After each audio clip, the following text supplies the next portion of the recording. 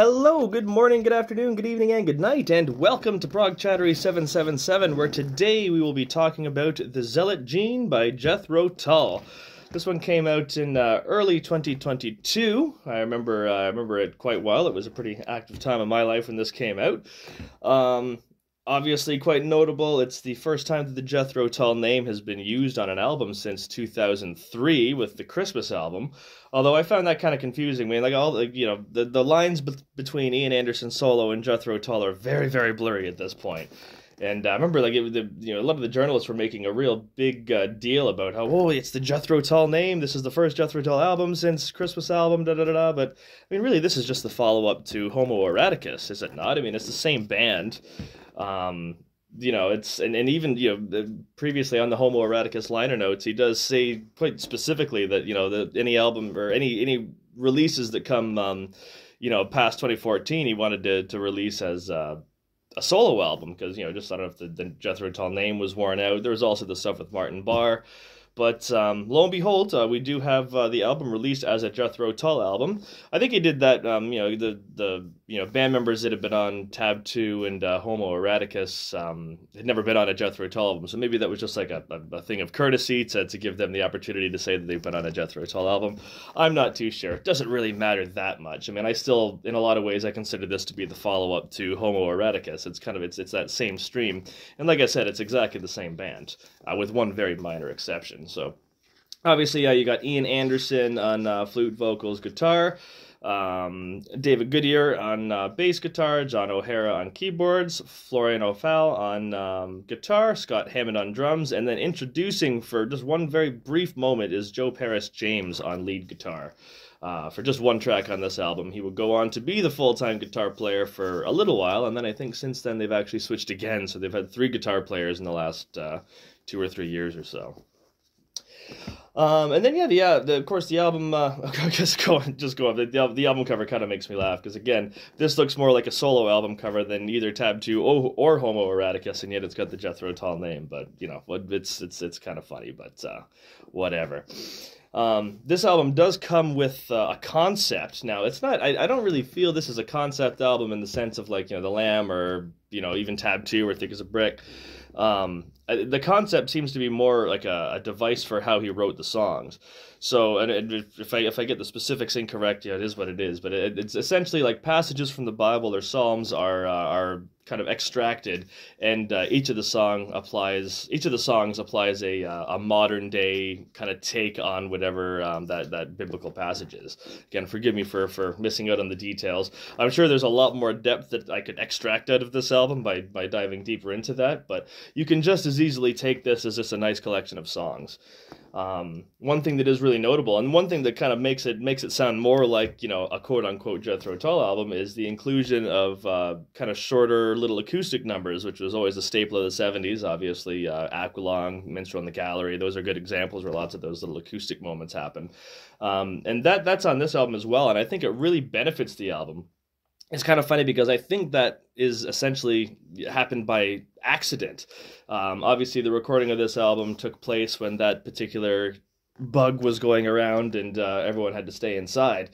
So, as a result of the lockdown protocols, whatever, the band wasn't actually able to get together for much of the recording of this album. They were able to get a number of band tracks, but there's several songs that it's just, for the most part, Ian vocals and acoustic guitar, little embellishments by the band, but they're not. There's only about half of this album as full band arrangements, and I think that actually really benefits it. So the fact that they couldn't get together and some of the songs were just kind of left more bare bones kind of gives the album a character, and it gives it a much more dynamic range as well. I think, on the whole, his voice, which, there's a video I put out a long time ago discussing, what happened to Ian's voice, but on the whole, his voice sounds pretty good on a lot of this album, and I think that has to do with those acoustic numbers. It sounds a lot better when everything is stripped back and it's a little more simplified. So yeah, we'll chat about the tracks then. So obviously this one opens with Mrs. Tibbets. This is a song about the unlucky bugger who had to drop the bombs on Japan during World War II. And it's lyrically certainly there's a lot of interesting depth in there. Musically, it's quite interesting. It's an odd one to open the album. Kind of starts out with that nice little chipper flute line, which is kind of classic bit of Ian Anderson. And very quickly when the song gets in, we get those really icy, cold sounding keyboards. Reminiscent of Under Wraps, perhaps. He's not singing like he was on Under Wraps, unfortunately. But yeah, it's a definitely very keyboard heavy, band song. Voice sounds, pretty okay on it for the most part. Quite involved arrangement too. It's got a nice middle section with some kind of funny time changes, and yeah, the band is certainly in full form there. Certainly, probably I guess it's pretty reminiscent of a Homo Eroticus track, I would think. Homo Eroticus on the whole, I mean. And yeah, it's a good opener. Kind of a little proggier too. It's a longer song, almost 6 minutes. Like I said, it's got a pretty involved middle section to it. So yeah, it's overall a good song. I'm just repeating myself here at this point.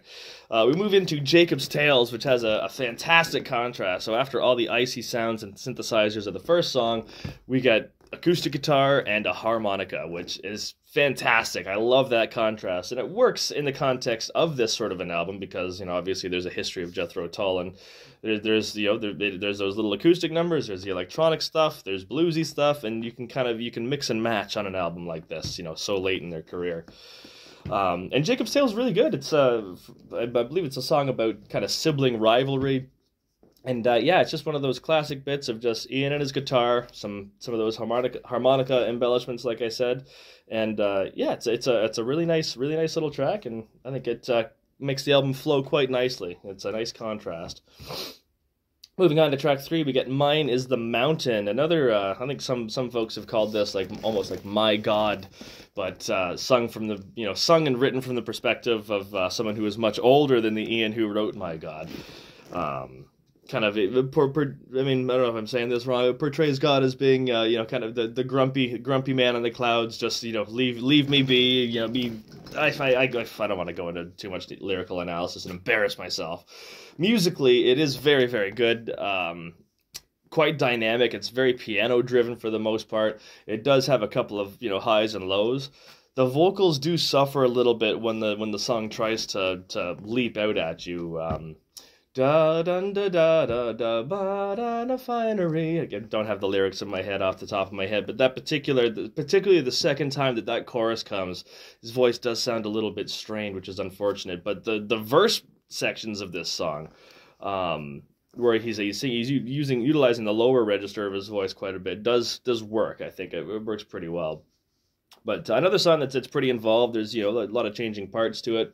Fairly proggy for what it is. And yeah, it's definitely good. You also get the falsetto vocals. Mine is the mountain. So he's still experimenting with his voice where he can, which is good to see. And yeah, definitely a good track for sure. Then we move on to the title track, the Zealot Gene. We get those synthesizers coming in again, that kind of cold synth work. This one, I think lyrically, I was when it first came out, I was just so tired of it because everyone was just sick of politics at that point. I would think I certainly was at the time. No, I don't think to say that he was trying to go for a specific person. I have no idea. I mean, there's one person that everyone would obviously assume he's talking about, but he seemed to backtrack from that in interviews and in the liner notes. But I think he's just it's just an attempt to describe the political climate at the time rather than a specific politician, and just that kind of extreme attitude that seems to be in politics these days, where either if you're not on my side, you're the enemy, and there's a lack of communication. There's a lot of emotional reactions when it comes to certain politics and whatnot, and I think that's what he was trying to do. I mean, he typically doesn't go one way or the other in terms of politics, but I mean, given what the climate was like at the time, it would have been too easy for him to go after a certain specific person. Musically, I think this song is absolutely fantastic, though. Like I said, it's kind of a return to those synthesizer styles. It is very riffy.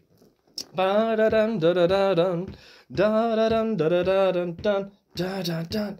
I thought that was really good, and his voice sounds pretty good on it. It's one of the full band songs where his voice does manage to keep up pretty well with the arrangement. There's some funny lines, a wasp right up the bum. That kind of gives everyone a laugh. It's got a nice little middle section to it. The weird little intro too. That bop, bop, bop, bop, bop, bop, bop, bop, the end is a little bit different too, where the flute goes up and the rhythm section goes down. But yeah, overall, I was definitely a big fan of the Zealot Gene as a song. Good and riffy, and even though the lyrics were, I was just over politics at the time. But I think as an overview of the political climate around 2001, or 2021 and 2022, 2021 and 2022. That's what I'm trying to say. I think he does a good job of kind of capturing the overall vibe of that. Moving on, we get to track 5. This was the first single released on the album, Shoshana Sleeping.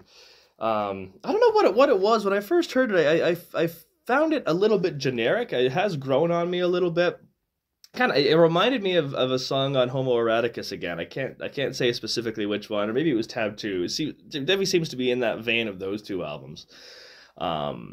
But it's a good little rock song. The video that came out for it was pretty cool with all like the masks and whatnot.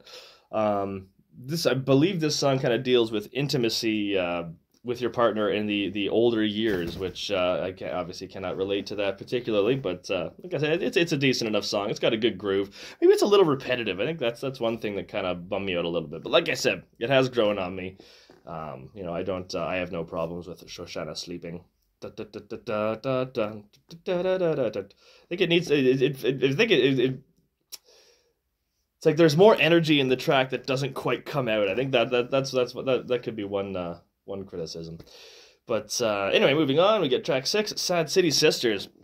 This one I was very pleasantly surprised. This is another one of the quieter ones, the more acoustic numbers, and I very much get folk trilogy vibes from this one. Especially with the whistle at the beginning. And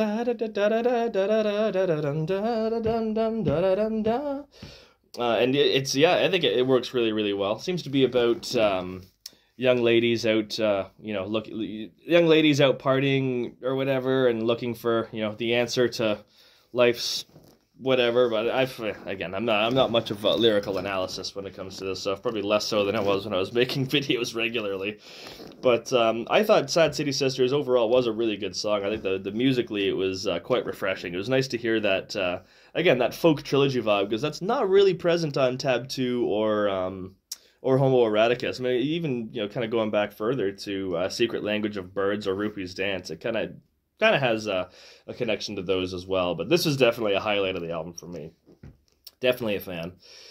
About past the halfway point, we get Baron Beth, Wild Desert John. This one I really like quite a bit. This is it's a shorter song, but it could be the proggiest on the album. There's a lot of different parts to it. It's like that really nice intro as well. It's almost kind of start and stop. Da da da da da da da da da da da, and then it goes into the main riff, which is kind of like a more traditional straight ahead rock thing. Voice sounds pretty good. He's doing some of the background vocals a little bit, not as dramatic as Under Wraps, but you do get that call and response thing during the verse. I really like the middle section. Again, I get folk trilogy vibes, particularly like the middle section from Fires at Midnight and Weathercock. That middle section for Baron Beth, Wild Desert John. That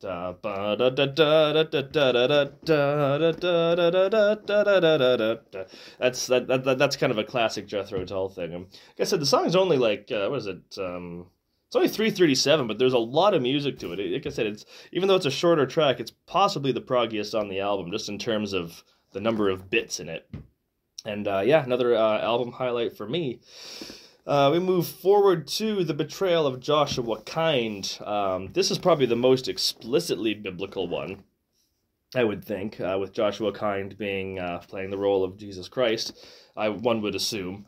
And this one's okay. I mean, when I first listened to the album, I remember Baron Beth and Joshua Kind were kind of like, it seemed like a pair of songs, but this one definitely isn't as it's not as well arranged as Baron Beth, Wild Desert John. It's a bit more repetitive. It's got a great theme, that ba da da da da da ba ba da doodle doodle doodle doodle doodle. But I feel it does that one too many times or something. There's something about it that just it's, or maybe it should be developed a little bit more. Overall, it's a decent enough song, but not as good as some of the other ones on the album. Now we get to, this is actually my favorite part of the whole album. I think this is the highlight of the entire album. Tracks 9, 10, and 11. It's a trio of the smaller, more dynamic, quieter acoustic numbers. And I think they are absolutely fantastic. This really harkens back to kind of classic Jethro Tull. Again, reminds me, maybe like parts of Baker Street Muse or other stuff from Minstrel in the Gallery, Aqualung, where those acoustic numbers were pretty prominent in that era. And the first of the three is, of course, Where Did Saturday Go? Very pleasant song, pleasant melody. Again, his voice sounds so much better in the context of just the acoustic guitar. Obviously he's never going to sound like he did before, but when it's in that situation, it sounds fine to me. It doesn't sound, there's no straining, it's a pleasant enough melody. It's not a crazy melody, where did Saturday go?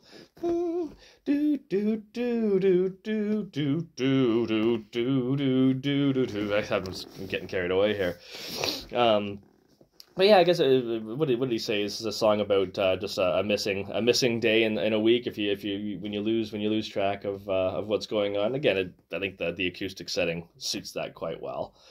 And then this leads us to Three Loves Three, the second of these three little acoustic numbers. And this is a really nice one as well. Very pleasant. A little bit more lush and a little more range. I think there's more going on than the first one. Where Did Saturday Go? But yeah, again, very pleasant, kind of a chipper. It's poppy, but it's still very much the Ian Anderson acoustic guitar song thing, which he's done so well, and we've had so little of since Rupia's Dance, really, which is cool. And this track actually segues directly into In Brief Visitation, which is another really good one. It's still acoustic, but it's much more dramatic than the first two. And this is where we actually get introduced to Joe Parrish James, the new guitar player, he just kind of follows along some of the flute lines, does a bit of lead guitar work. Sounds very. I feel most guitar players that come into Jethro Tull, I mean, let's be honest, they're not going to go too far beyond what Martin Barre would do. That's Martin Barre has set the style and will forever be recognized as setting the guitar style of Jethro Tull. No disrespect to Florian or Joe Parrish James, of course. But Brief Visitation is really, really good as well. Again, like I said, a little bit more dramatic. His voice again sounds good. Like all three of these acoustic numbers, his voice sounds really, really good. I think lyrically, I get the idea this is about being the party pooper type person, which is kind of funny. Which Ian Anderson has always considered himself very much to be that. Even back in his 20s, he was bed by 10 o'clock, up early in the day, and we're gonna he was a hardworking bloke, we'll say. I think Brief Visitation seems to be about that. And then we move on to the final track of the album, The Fisherman of Ephesus, which he's got a penchant for ending his albums with a march lately. So at least Homo Eroticus is very much, it's kind of driving march feel to it, and so does this one. What is the last song on Cold Dead Reckoning? That's the last song on Homo Eroticus. I think that one's a little bit better than this one, but this is still a fine track, obviously. It's funny, it doesn't quite, it is a full band piece. The album does finish with the full band, but it doesn't have the heaviness of a Mrs. Tibbetts or Zealot Jean or Baron Beth, Wild Desert John. It seems it's a march, but it's quite light, and especially the flute line that kind of comes around in the back. Dun dun dun dun dun dun dun dun dun. And that's kind of the guitar riff. Bum ba dum bum bum bum bum da da da da da da da da. Stuff like I didn't get it quite right, but you know what I mean. You've heard the album, obviously. Overall, it's a probably one of the lightest full band tracks on the album. Kind of an unusual one to finish on. The ending is weird too. I mean, it's kind of got that big build up and then just a sudden ending, which You know, it's that's the choice he made. It's there's nothing wrong with that, but it's unusual. I think I probably would have preferred just finishing with those 3 acoustic pieces and have the album start heavy and then slowly, you know, become more intimate. But I can't complain that much. Overall, like I said, this was a pleasant surprise. I do think I like it more than Homo Eroticus or Tab 2. And like I said, I'm comparing it to those two because, you know, even though, yes, it's the first time the Jethro Tull name was used since the Christmas album, this is clearly a part of the same trajectory that Tab 2, Homo Eroticus, this one, and of course, Rock Flute as well, which we'll talk about in a little bit.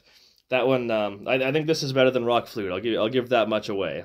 Rock Flute's got some good stuff on it, but I think this hits the mark a little bit better. But we'll talk about Rock Flute at another time. And yeah, thank you so much for listening. I know it's been a long wait. It's been years since I've done any Jethro Tull content, but hopefully you enjoyed that. And yeah, stay tuned for more videos when I can do them.